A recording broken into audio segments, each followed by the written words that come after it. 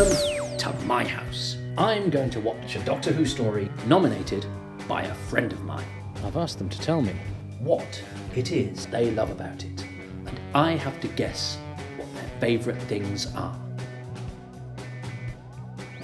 Hello, I'm Darrell MacLaine. I'm a voice actor, impressionist, composer and clown stroke daft bugger. I'm here today to talk about my favourite Doctor Who story, The Chase from 1965. Well, never mind the dead planet, or the mysterious planet, or the devil's planet. We're on a planet, and we've got a decision to make, and that's whether to watch episode 6 of The Chase. And I've decided, and the answer is yes. And so I hope you've decided too, because I'm going to press play in 3, 2, 1, now. So I pressed play, I pressed enter, because I was on episode selection. So it could have called it Planet of the Garbage Cones, or Planet of the Intelligent Hexagonal Robots, but Planet of the Mechanoids. Nope, it's Planet of Decision. Well, I suppose. I was thinking the other day, if my other half says to me, look, we've got 2 things to buy. We've got, there's this hose that has these attachments, but it's £5 more expensive than this hose, which has got this lovely retracting thing, but it doesn't have the attachments. The attachments that go with that, and I just, I don't want to make the decision. You make the decision. And I always, in shops, when there was a choice between different toys, I'd feel sorry for the ones I didn't choose. I hated making that decision. So maybe Terry Nation is a bit like, maybe deciding is actually more terrifying to Terry Nation than robots in inhospitable environments. And actually, having mocked it last week, I'm actually coming around to this, because I'm terrible at making decisions, and I as often as I can pass on the responsibility to other people. But I know that there's going to be more than deciding going on. I remember one of the few Doctor Who magazines. I'm just going to check that camera because it made a noise.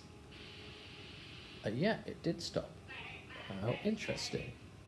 That has happened once before, but let's not worry about that. I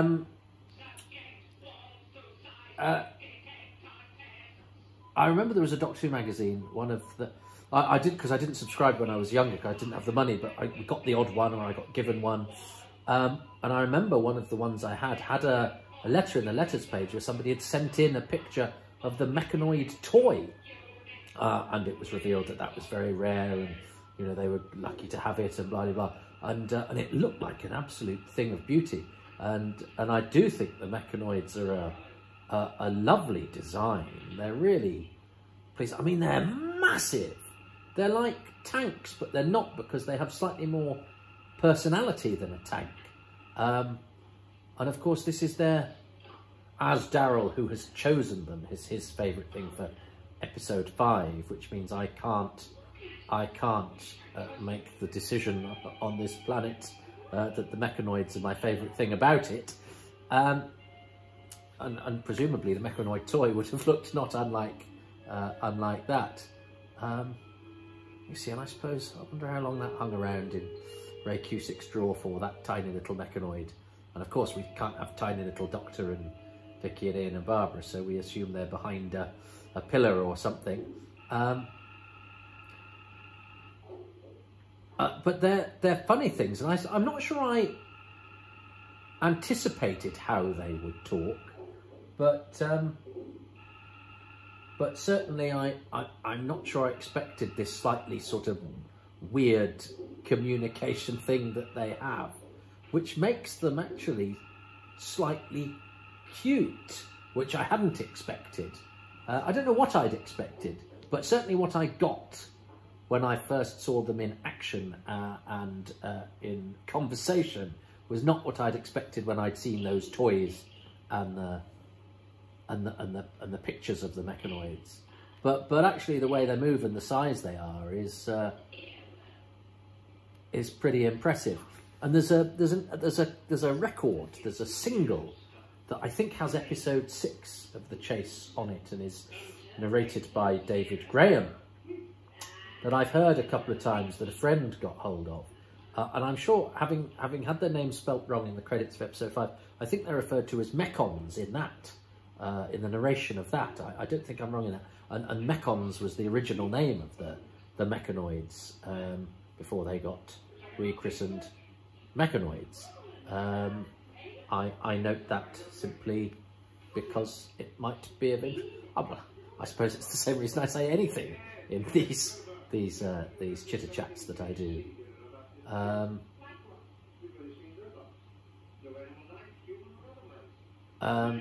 But yeah, oh, and a bit of beard growth there for Peter Purvis, who's changed a bit in the 3 weeks since he was Morton Dill, and because when you read about these sorts of stories, he's got a polo neck. This really is the polo neck story, isn't it? They've really gone for it as a costuming motif. So when one read about this story as a kid, you know, it features the Mechonoids, it features the debut of Stephen Taylor. You sort of naturally assumed that those things would be in it earlier than the last episode. And isn't it because Dodo also arrives in the last episode of the story that she is introduced in? And Katerina, although I don't really count Katerina as a companion for reasons we'll go into in great detail when somebody is sensible enough to choose the Mythmakers or the Dalek Master Plan. I wouldn't stop talking for you. You could do one of these commentaries then, Stephen Taylor. You need a bit of verbal diarrhea. Sorry, you've tuned in. You've only got yourselves to blame. He's very naturalistic. So that was what surprised me as a kid, because when I was younger, Peter Purvis was a Blue Peter presenter. I had no idea that he'd been in Doctor Who until I got the Doctor Who 20th Anniversary Radio Time special, and there's a picture of him in the Celestial Toymaker. Some glorious colour pictures of the Celestial Toymaker. And I'm sure that's Peter Purvis. And it was the revelation that Peter Purvis was a Doctor Who companion, which was a real surprise. You know, it's, you know, it'd be like, you know, finding out that, I don't know, Terry Nutkins was in Blake 7 or some such. Then when I started watching the episodes that he's in, it was also a surprise that Peter Purvis, because he did crafts, didn't he, in the darts. He was a sort of, he sort of metamorphosed into a sports/dog presenter. That he's a really good actor. He's very naturalistic. He's got some nice attitude. Stephen's not as grumpy as he was written up in some of the early Doctor Who literature. He is quite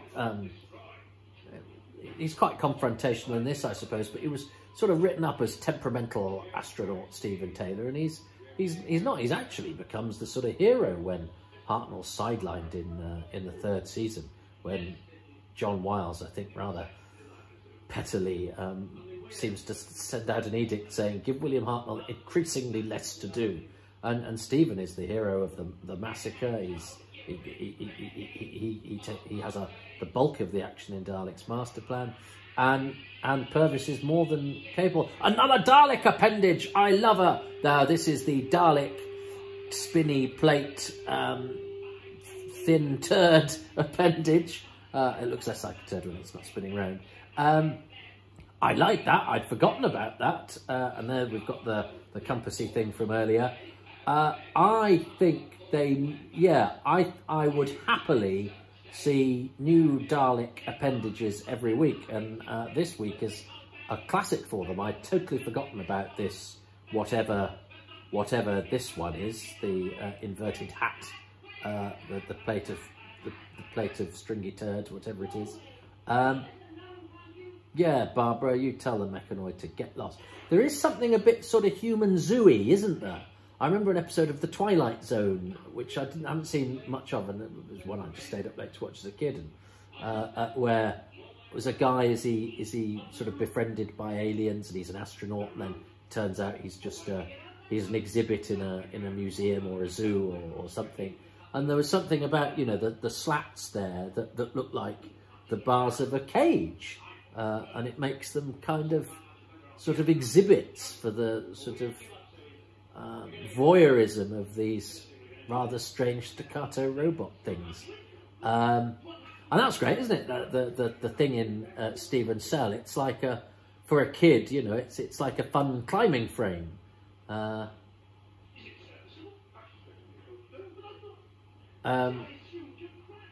So, but yes, I going back to the Dalek appendages, I would, I think if I'd been around in the 60s and was trying to find new things to do with the Daleks, I'd definitely give them, you know, a saw or a camera or a whisk. And this is, okay, so this is on the roof here. I get a feeling of height because he's shooting it quite low. Oh, that's, God, Ian, blimey. Yeah, I buy that from the camera work and the acting, that we're pretty high up with what looks like giant reels of cotton.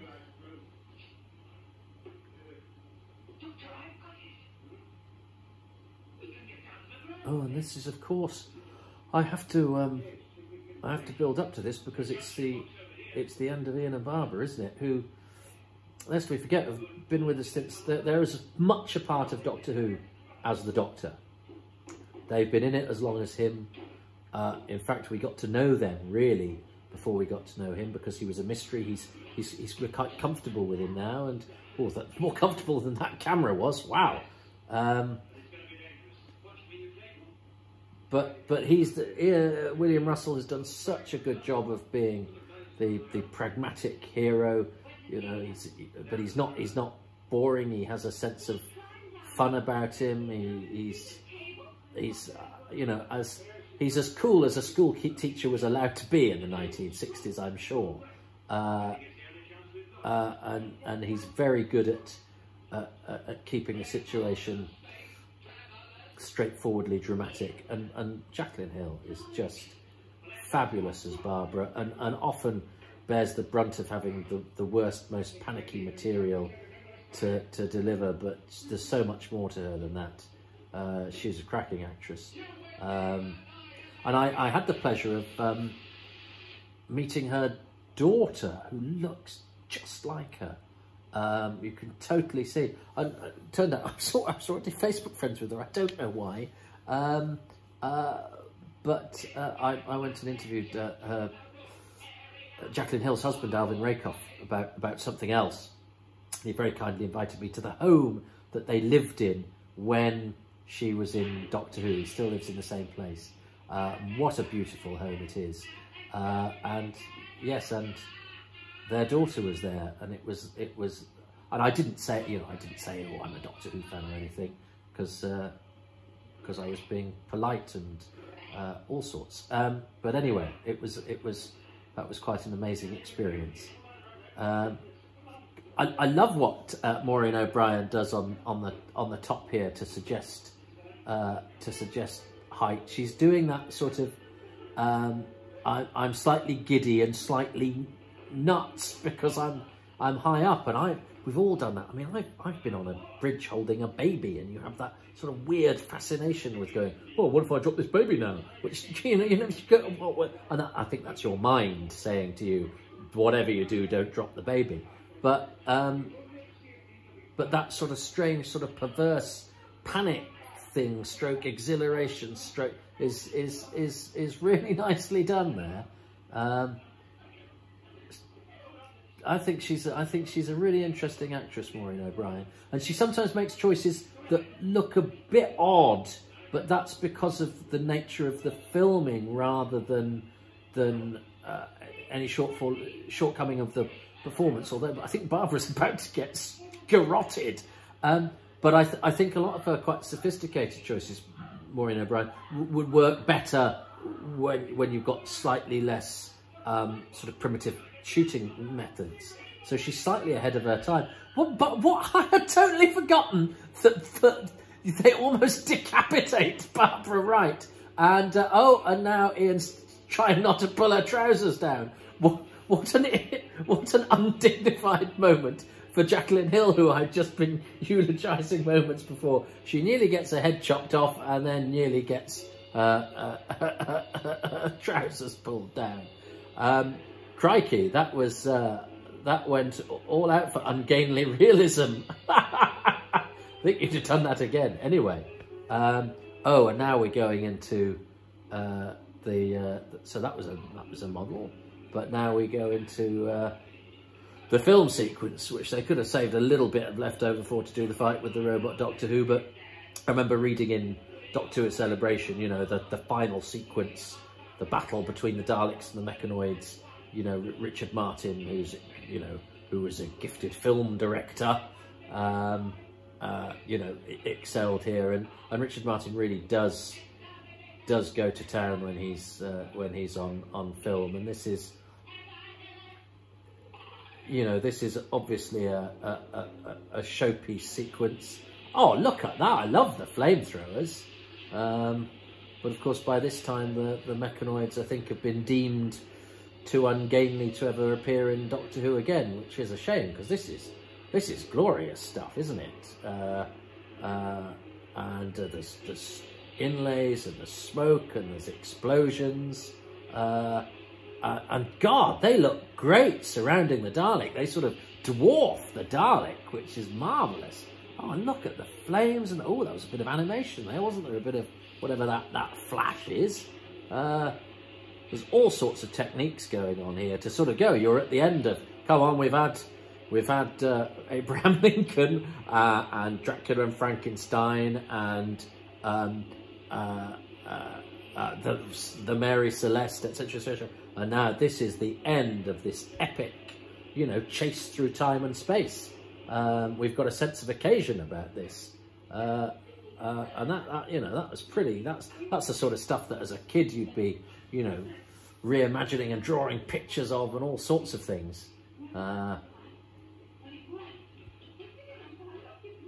the smoke's there to suggest, come on, we've got to get out of here, because, we're in a dangerous spot, and things are getting worse because all hell's breaking loose. Good action, well done, William Russell. I forgot you. That's actually quite a way down you've got, and there's actually bits of flame falling down. Then I'm not sure they were entirely necessary.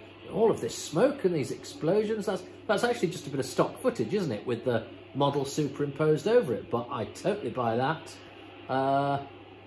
That works for me. It's slightly abstract, but I like it. It works. Real sense of scale going on there.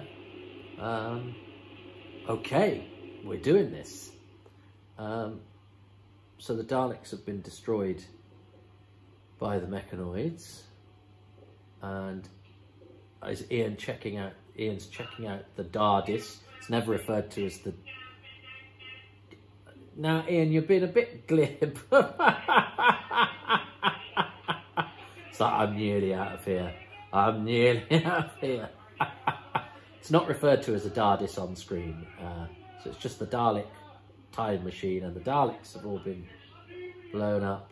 And there's a sort of end of term feel, but I have a really heavy heart, because I remember when I watched this as part of Running Through Corridors that I did with Rob Shearman, which was the last time I saw this. It was at the end of watching all of William Russell and Jacqueline Hill's episodes in order, and they're a really important part of Doctor Who. And the fact that they stayed beyond that first year, beyond Susan's departure, which you'd think would be the one that the Doctor really couldn't cope with because she was his granddaughter, and it weathered that storm. But but it sort of solidified their place as, you know, really vital parts of Doctor Who. Yes, hello, Stephen. I mean, bad-tempered maybe, but stupid enough to go back for a toy panda. Yeah, do you swear at them? That's brilliant. I'd forgotten he did that. He's just looked at his panda as if to say, "Oh, you made me go back for you stupid stuffed git."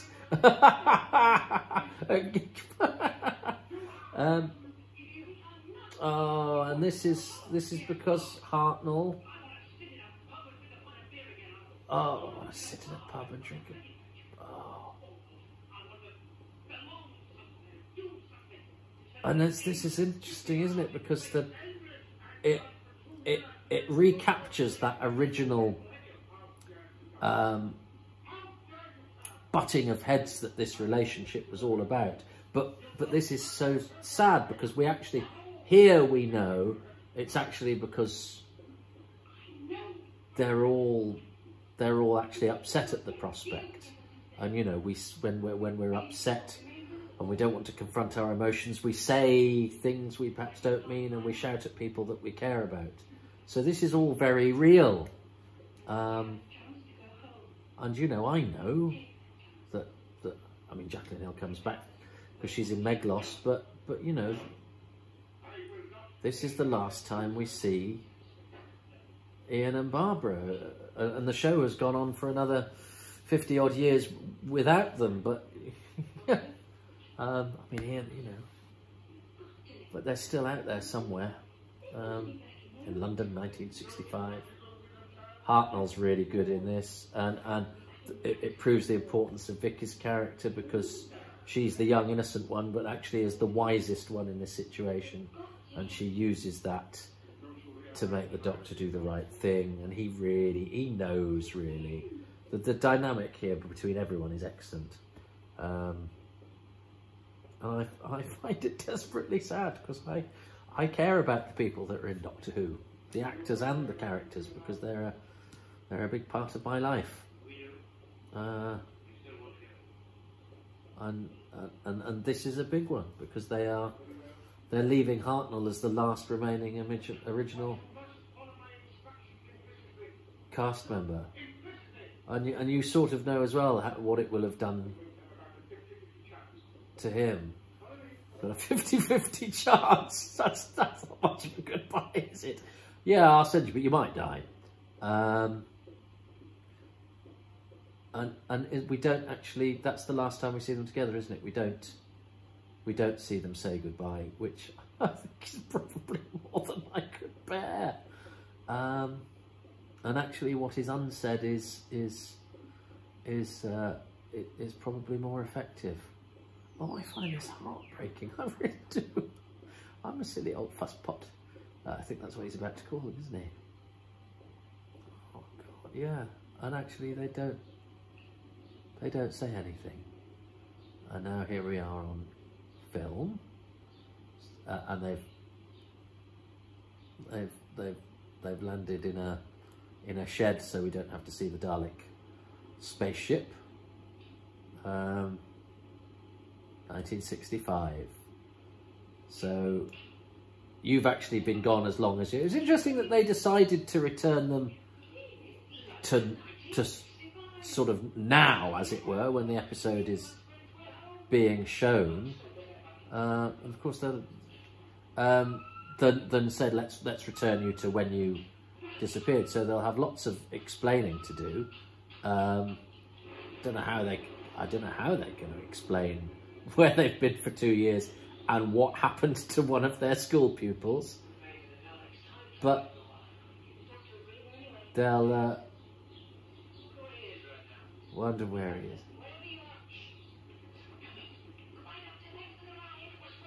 It was fun, and you were great. And this is weird, you don't have this. I remember there's an episode of Doomwatch where a lot of it is done by sort of still photographs,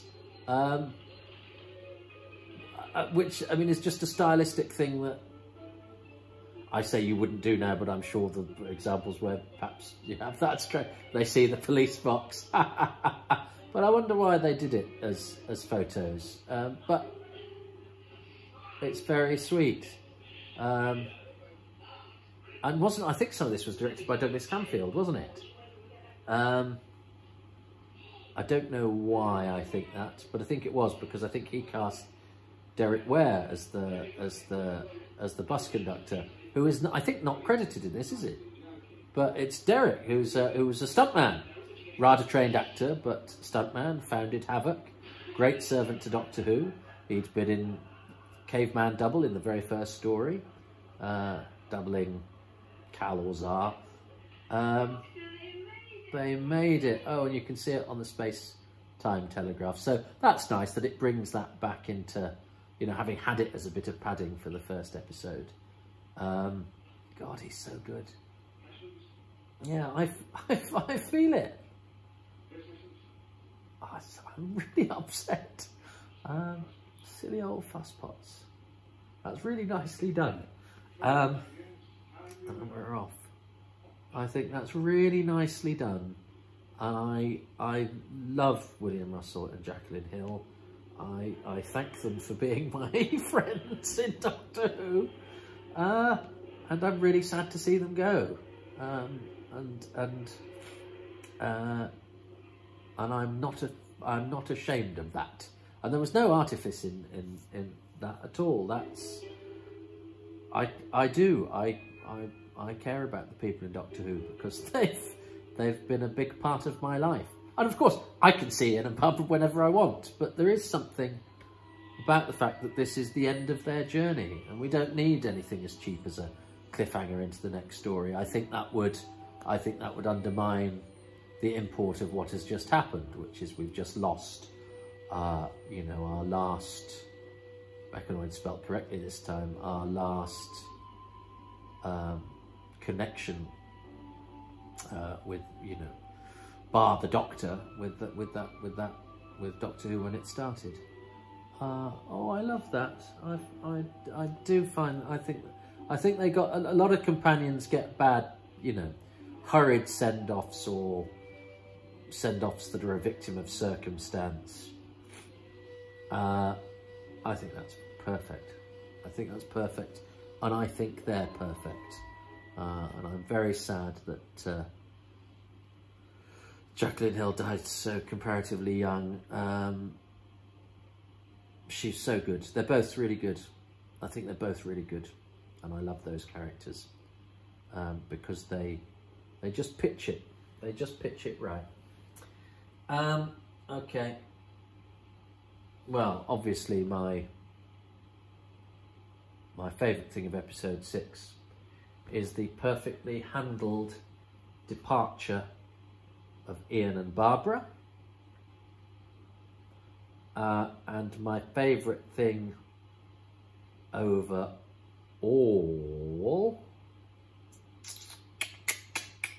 is a slightly trickier, especially as Darrell has, I think, already chosen my what I take away mostly from this is the sort of chutzpah of going, right, this is a shopping list of really exciting comic book stuff if you're you know, a 10-year-old child in 1965. Well, I think I can say, having chosen, I think that film sequence of the Daleks fighting the Mechanoids, you know, is a step above the rest of the production. It's where they've clearly thrown a lot of money and time, and is a showpiece moment that rewards 6 weeks of the odd planets of derision. So yeah, I'll take the film sequence of the Daleks versus the Mechanoids. So they're both things from episode 6, although one of them is a bonus thing. It's the freshest in my mind. And I have to take the departure of Ian and Barbara, which they judge very well, but also that's an acknowledgement for not just the fact that they departed, but of their huge contribution to the previous, you know, however many episodes of Doctor Who they were in. What has Darrell chosen? So, reason number 6. I can count. It's Ian and Barbara's leaving scene now. Ian and Barbara's leaving scene is really unusual in 60s Doctor Who, as it people point to things like Survival as pointing the way to the new series in the Russell T Davies era, but that scene at the end of The Chase with Ian and Barbara leaving is so much like the Rose world in the first couple of new series runs. It really feels like the present day. I know they tried it a few times in Doctor Who, present day things, even like the War Machines and a few times in the Colour era, but nothing like how real that London feels. And then you get the photo montage, and there's something genuinely emotional and genuinely heartfelt about those last 2 minutes of The Chase. And it really caps off this mad 6 episodes of utter chaos with this really heart-rending scene. And you're saying goodbye to, you know, there's only one regular remaining after this story. It's only the Doctor. All the companions have gone now. Susan's left. Ian and Barbara have left. And it's really is that moment. You can see it echoed at the end of The Green Death and Hand of Fear. But that scene is really nice and kind of beyond compare. It's really nice we have that. And even if you can't stand anything that goes on in The Chase and you think it's a mess, that scene's got to touch you somewhere. And if it doesn't, you're one of these.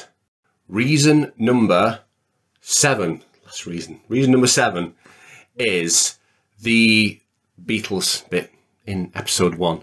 Now, I'm fickle, but the fact is, even if you hate The Chase, it is the only place to see the Beatles on Top of the Pops. Now, if you were a not-we, thinking about what's the most 1960s piece of footage you could possibly find, you go, oh, maybe a clip of the Beatles on Top of the Pops. But you can't see it except in The Chase. All the Beatles appearances on Top of the Pops are lost, except the clip that is in The Chase. And it doesn't turn up in any Beatles documentaries or anything else. That bit of the Beatles singing Ticket to Ride on Top of the Pops in The Chase is an exclusive, except in America. And that is the only place you can see it. So, archivally, for people that hate Doctor Who and love the Beatles, The Chase is the one story they would rescue from a burning building.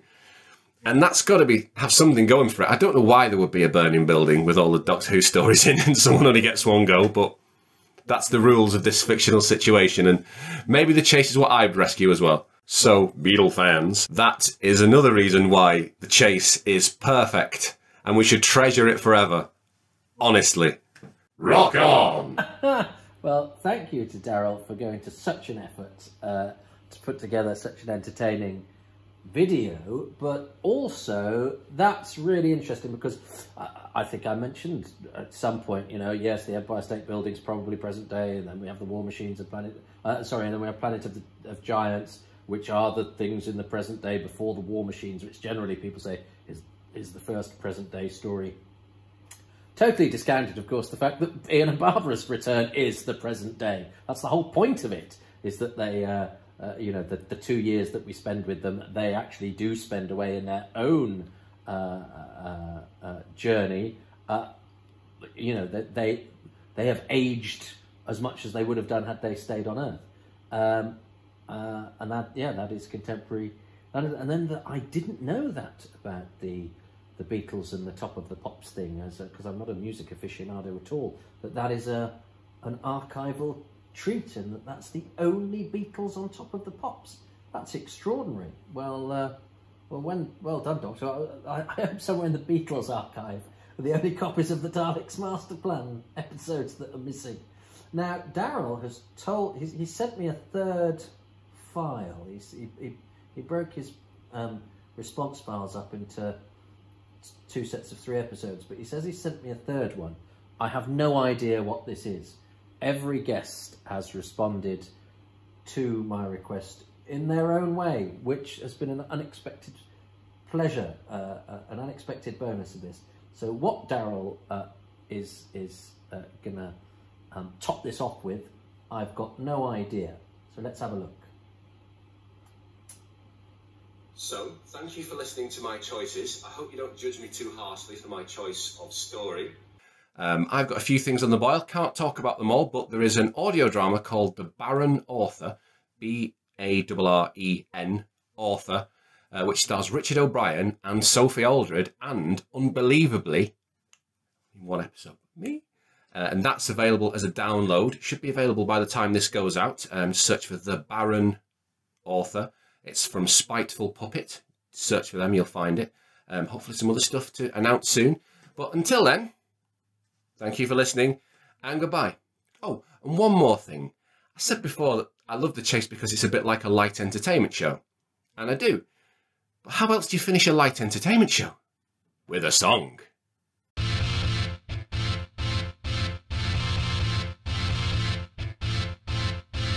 They're bringing Daleks in by the lorry.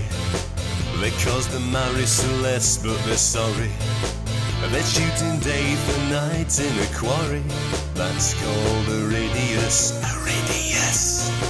The latest robots have been putting some fat on, whilst Peter Purvis put an amusing hat on. Barbara and Ian went and passed down the baton. So sad to be Iridius. I just wanted you to know that of all the stories I could have had, I paid me money and took The Chase. I know the casters can't glide over rubble. That haunted house is frankly asking for trouble. And I'll admit that Billy's uncanny double could be more uncannier. But stuff your cities of deaths and your kinders, and shop Inferno and blink up for Tinders. I wanna float around just like burnt cinders in Viva Hispania. Cause you know we all say, let's all go back to 1965. We'll feed the pigeons and hope it never ends. Because what's 2 years among friends when he sends us back home? Let's all go back to 1965. We never ever want to go back inside. All we can say is, well, thanks for the ride.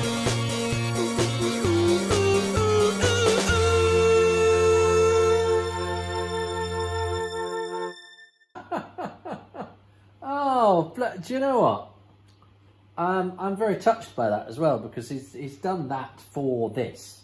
Somebody I don't know, never met, and in fact I only started following him on Twitter during lockdown because he kept putting up these songs of people retweeting them of him singing, doing famous singers singing, or TV themes done in the style of famous singers, and he tickled me and I thought he was brilliant, so I started following him. And then he started following me for some reason, I don't know why. Something had happened that sort of meant I hit his radar. And so I just sent him a thing. He was obviously a Doctor Who fan, and said, would you do this? And he's sort of gone above and beyond the Call of Duty. He's done a song with coloured pictures and everything.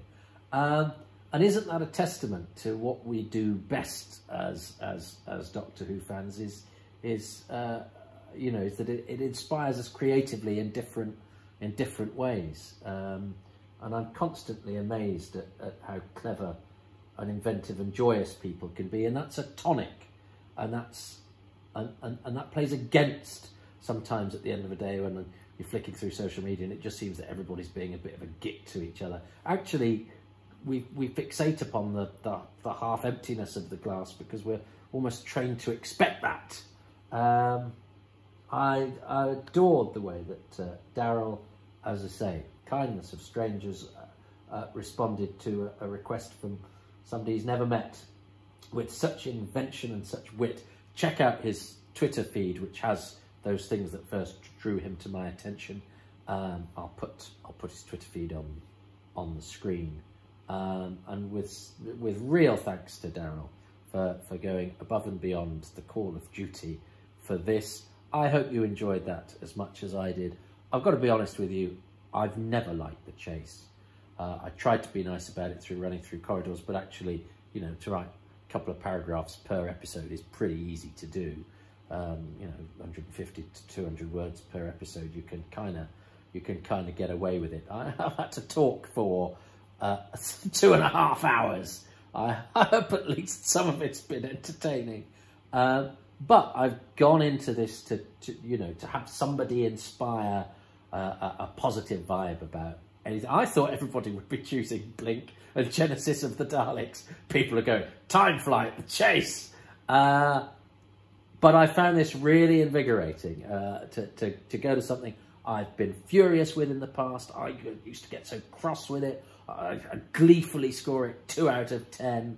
I sort of, as I say, through the prism of Darrell's celebration of it, and the way that he couches it in a different way to how, you know, I would have done as the angry teenager who first saw it.